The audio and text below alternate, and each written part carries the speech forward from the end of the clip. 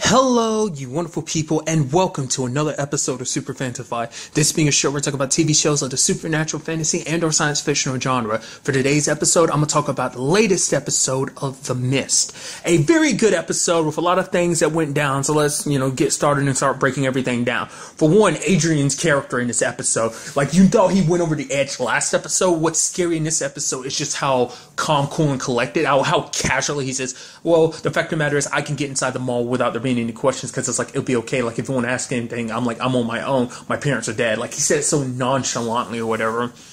And it's so interesting compared to last episode where he's just crying about his mom, but now, obviously hating his dad, but it seems like now he doesn't really care. And the fact of the matter is, what makes it even more disgusting is the fact is that he so candidly is actually sitting down and is rehearsing what he's going to say to Alex and Eve just to get their approval. It's but we're family. Kevin sacrificed himself for me, just faking up tears. It's you are the filthiest. You're such a scumbag. And that was just that just shows you that there's no more pretenses of him just feigning it. I guess he doesn't have to fake it in front of other people when he's by himself or whatever. I mean, even when he was around Mia and Jonah, he seemed so callous, And so that was just so interesting seeing that, and then seeing him meet with them and just Kevin, he sacrificed himself, and telling that to Alex and Eve, and they're crushed by it, and he's just it's okay, I'm here for you now.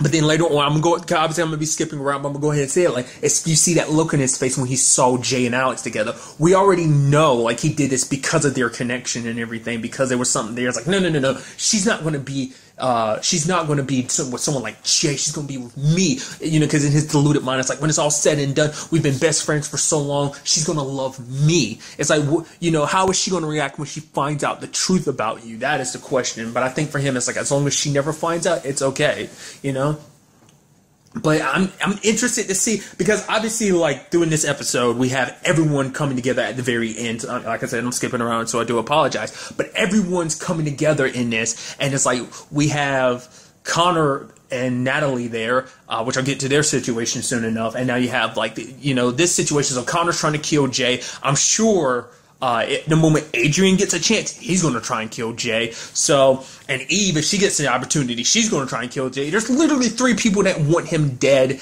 and it just sucks.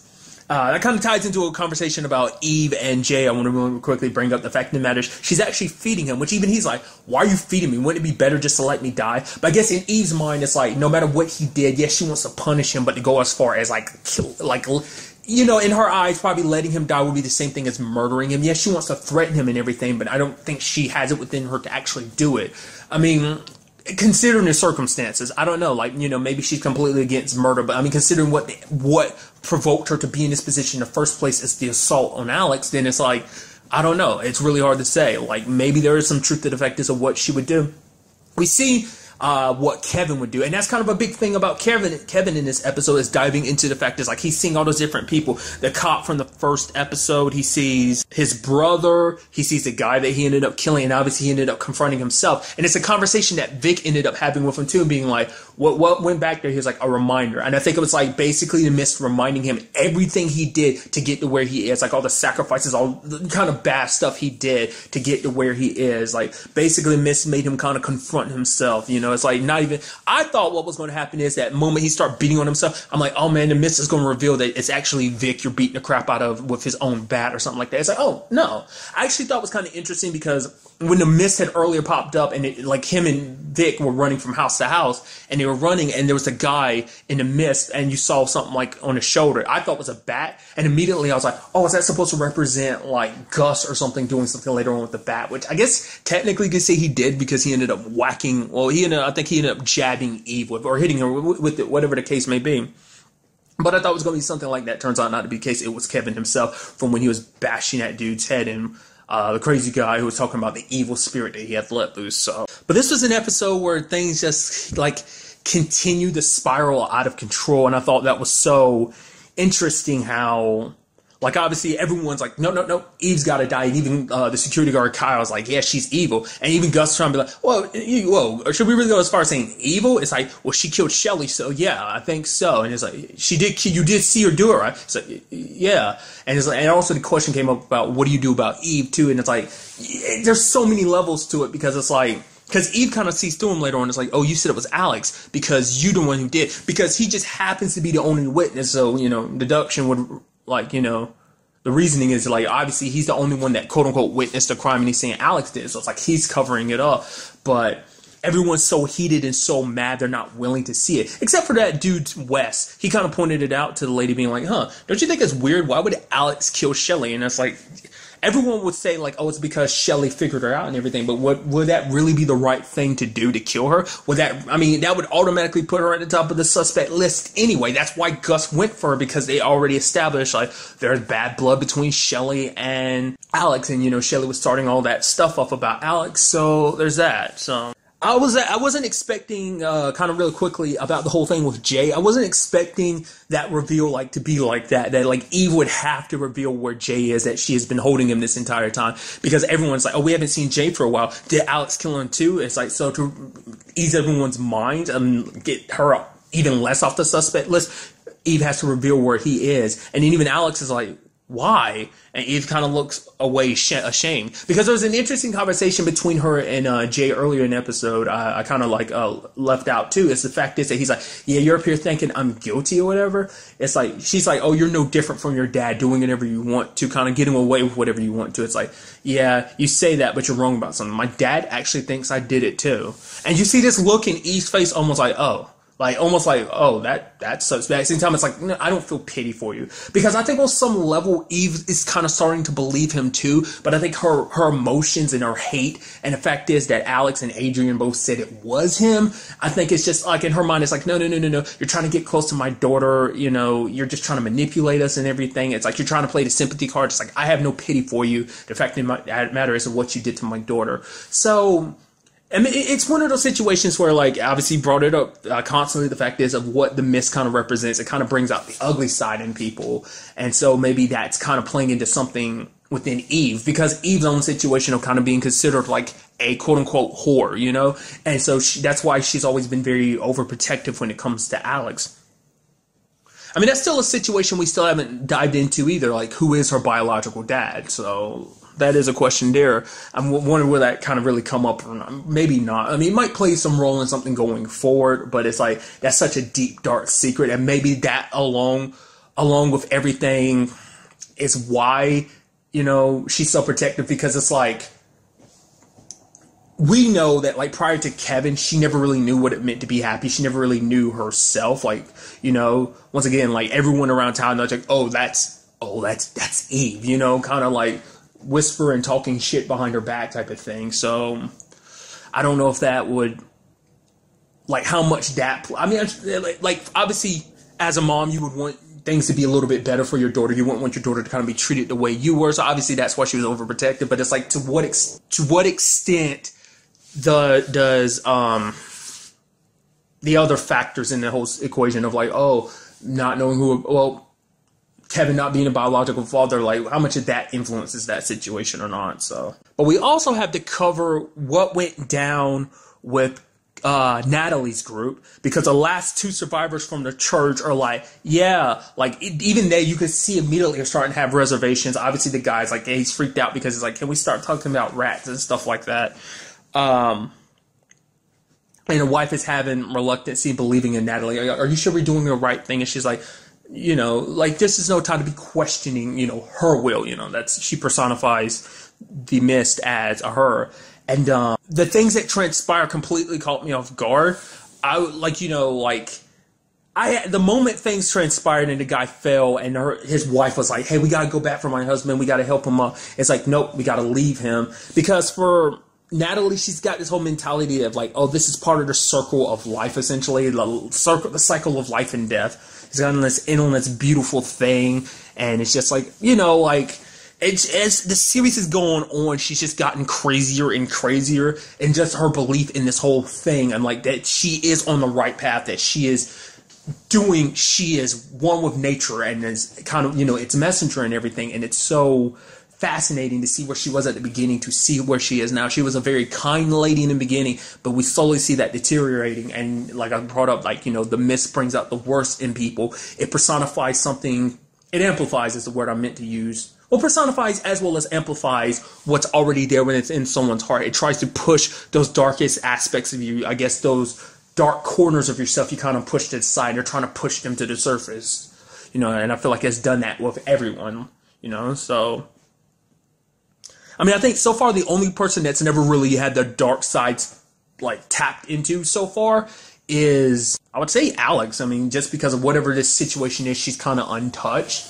I mean, once again, like, you know, Natalie's belief that this all has to deal with the fact is that she was raped and everything. So I don't, you know, and like, you know, I kind of brought this up last episode. It's going to turn out that, you know, Natalie's completely wrong. And I'm waiting to see what happens when she realizes everything she said was wrong and what Connor will do when he realizes everything is wrong. Because he stabbed that woman and let her fall down with her husband and left him there for the rats to feast, and they're kind of petting the rat and everything. It's like, oh yeah, because basically the whole life and death cycle is like, you left him down there to die, but the rats got something to eat, so the life continues on in some shape, you know.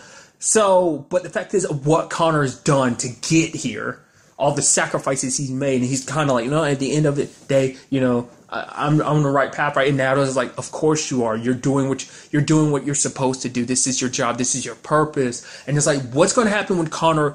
I think ultimately, I hope it doesn't happen, but I get the feeling when it's all said and done, Jay is going to get killed by Connor. Like, even when someone tries to be like, no, it isn't like that, he's going to end up killing Jay anyway, just because Natalie's so in his head. Either that or Natalie herself will pull the trigger. I don't know. I think it will be Connor, just for just how effed up that would be. So I think that is ultimately what's going to happen, and then nothing's going to change, and then they're both going to fall apart. Or maybe Natalie knows more to the situation. Maybe she knows, in fact, Connor killing Jay would make things even worse. I don't know. She might have just been manipulating everyone from the beginning. Maybe that's been her role. Like, you know, she was chosen as the messenger to manipulate and push people down the darker paths so that this thing can feed on it and grow stronger. Another part of this episode was about Mia and Jonah. And it was kind of a beautiful thing of like, hey, let's pretend we're strangers, you know? It's like, you know, what would we do? Like, we first met or whatever, and I walked up and told you, I had an ex-boyfriend, he's a drug dealer. What would be something that you would want? What would be the one thing you would want more than anything? And Jonah's like, oh, knowing who he is. It's like, well, none of, you know, Mia kind of responds, none of us do. And it's just kind of this beautiful thing of just kind of like, if we weren't who we are, if everything was normal, if we were outside of this situation, where would we be? And basically, Jonah's like, hey, I'd run away with you. And Mia takes that as an opportunity to be like, hey, I got this money. When this is all said and done, when we're safe from this situation, let's run away together. And he's like, yeah, let's do that. And so it's like, hey, you go rest. I'm going to go look for supplies. And he's like, I'll be fine. The moment he said that, it didn't happen this episode, but the moment he said that, I was like, one of you is going to die. It's just going to be like that. I just have that feeling it's going to be something like that. One of them is going to die. Because why? Because it's going to be one of those series where no one walks away happy. It's definitely one of those series. So my mind immediately goes to Mia, just because Jonas plays some role in this that I feel like hasn't been discovered yet, so they're going to keep him around long enough for that to happen. So I feel like just for character purpose wise, they're just going to take Mia away from, because she's currently off by herself because she's in the manager's room sleeping. That's Gus. I would assume that's Gus's office. So either she's going to stumble across something that Gus doesn't like that she found out, and he'll kill her, like, you know, like he killed Chuck. I don't know. We'll just have to wait and see on that front. But it's like, the moment, it's one of those situations of like, oh, wow, we're no longer in danger. It's like, don't say that, you know, because now you're inviting bad stuff to happen now. You've set it up and you've jinxed yourself, essentially. So I'm curious to see where that goes. But also in this episode, we saw Wes attack Jonah. Like, you could tell immediately that he recognized Jonah, because he stopped mid-conversation with the lady about the whole, like, Alex and Shelly situation and just walked over to Jonah and knocked him out. And he also talked about the fact of the matter is that they've been looking for him. So it does seem like Jonah did run away, like I figured. But where this whole amnesia thing came about, we're still unclear whether that's something he did to himself or is it a byproduct of whatever they were doing. Like, it does seem like Jonah was neck deep in this whole situation, and it seems like obviously Wes and everyone that's military related is definitely neck deep in this. I'll get to that in a second, but it's like, what role did they play exactly? What are they trying to do? What are they trying to accomplish? It does seem like Jonah is probably like top position or something, because it's like, you know, the dude West kind of salutes him and everything. He's like, oh, the captain's not going to like that. The fact is that you really don't remember anything. So it's like, are we setting that out to be like, oh, Jonah and the captain are on good terms? Either they've been best friends for a long time, they're related, like, oh, father and son, brother and brother, whatever the case may be, you know? I don't know why I said brother and brother like that. I could have just said brothers, nevertheless. But what I was bringing up is like the situation where Vic and Kevin end up running into that house, and there's dead soldiers, and there's that guy being like, yeah, he was saying some weird stuff like everything was on fire, and the fact of the matter is, like, they'll kill us or something. Like, basically, it seems like the military was cleaning up. Like, it seems like the military is setting this all up to be like, we don't need any witnesses. We'll make this look like an accident. We'll probably like make the place blow up. We'll make, you know, the town blow up or something, you know, make it look like a gas leak or something that killed people, or people just went crazy or something like that. It seems like, once again, this might be some government experiment, some new weapon or something. But once again, there's the whole angle of Natalie being like, this is some kind of like nature thing. So once again, is it like the government trying to weaponize nature or something? Like, is this a weapon, or is it something like it is natural? And it's just like they're testing it. And like, has this popped up in other places before, and the government's just been testing it out, and they've sent soldiers in here to really kind of run diagnostics and see how things are, like how people react, how the mist affects them and stuff like that.